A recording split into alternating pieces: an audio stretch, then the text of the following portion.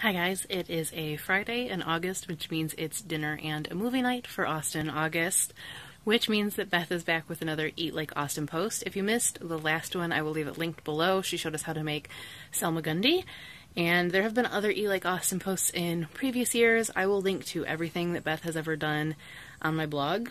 But for today's recipe, she's doing beans and bacon, which sounds like something we would probably eat here for the 4th of July. So sounds good to me. Anything with bacon, honestly, sounds good to me.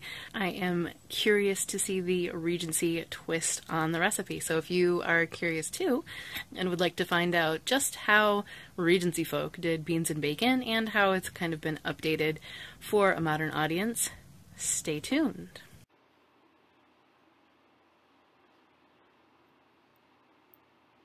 So you're going to start off with about 3 to 4 ounces of bacon.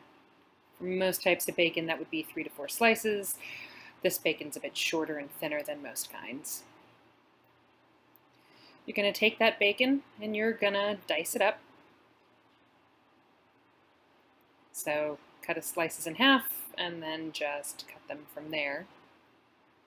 This is so that you can get them nice and crispy, little crispy bacon bits. Break them apart so that they all come in even contact with the pan once you get them on the burner. Of course, throw them into the pan of your choice and set them cooking over medium to medium-high heat. Meanwhile, open up a can of your favorite kind of beans, mine happen to be black beans, and drain the liquid off thoroughly. Get a microwave-safe bowl. Toss about half that can of beans into the bowl, and then microwave it about a minute, just enough to heat it up. Then you're going to add a nice slice of butter.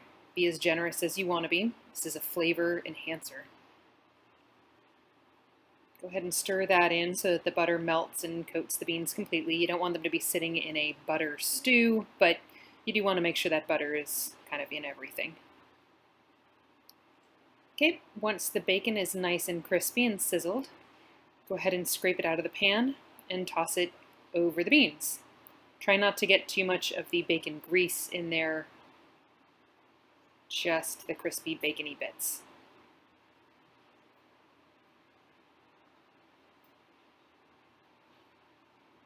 Then give that another stir so you incorporate the beans and the bacon together.